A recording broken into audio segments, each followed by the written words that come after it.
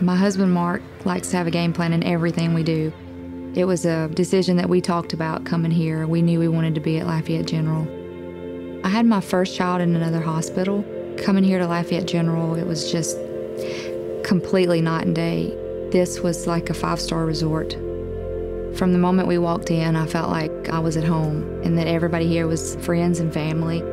I had doctors and nurses who educated me along the way of what was going on. I just was at peace and felt comfortable the whole time, though I knew I was in good hands.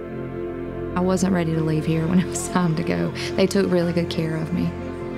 You have lots of choices, but from the very beginning, this was number one for us.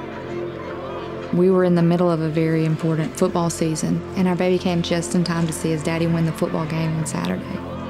My name is Tyla Hudspeth, and Lafayette General is my choice.